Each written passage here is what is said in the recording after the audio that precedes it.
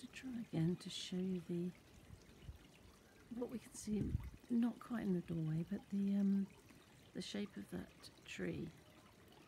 And I was hoping to capture quite how much it just shimmers all the time with the movement of the bees.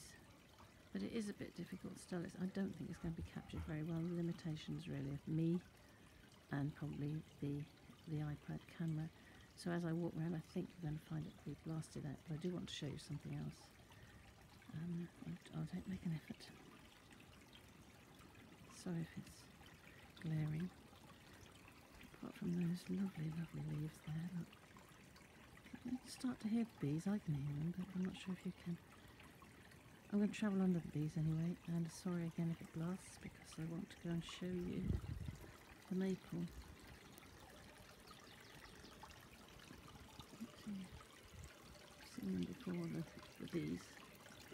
Let's go and look at the maple. Because the changes of colours in the maple, at one point they were just white against the sky, but now there's these lovely darker green. They're not uniform either, which is really nice, but they're like a almost hand-painted stain in the leaf. Absolutely beautiful. That lovely line around the edge, so well defined. Just stunning.